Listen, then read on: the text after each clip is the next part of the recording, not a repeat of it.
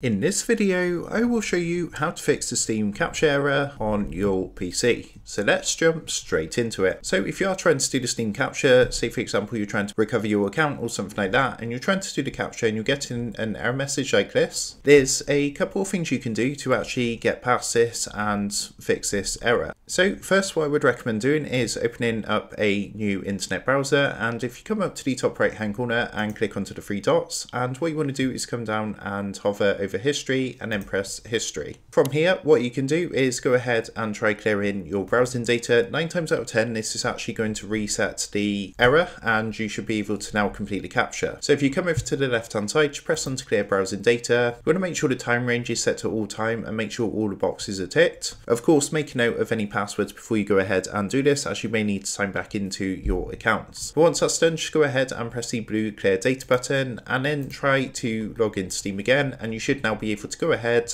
and complete the captcha. So if that didn't work for you, the second thing I would recommend doing is coming back to your desktop. Now from your desktop, what you're going to want to do is come down to the bottom left hand corner and just type run into the search box underneath best match, then go ahead and open up the run app. So what you're going to want to do, you can see the box down here, you're going to want to type the following into this box, which is a % symbol.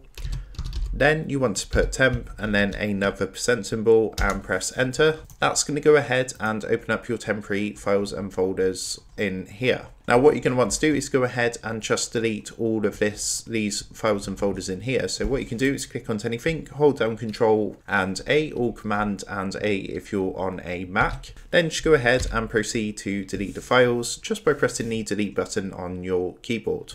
So once this has gone ahead and deleted all your files, make sure to empty your recycle bin. Then if you go ahead and try to completely capture again on Steam, you should now be able to do that successfully. So that is how to go ahead and fix the Steam Captcha error on Steam. I hope this tutorial did help you out today, and if this did help you out, I would really appreciate it if you was to consider dropping down below the video, leaving a like and also subscribing to the channel. With that being said, I just want to take a minute to thank you guys for watching this tutorial, and I will see you in the next video.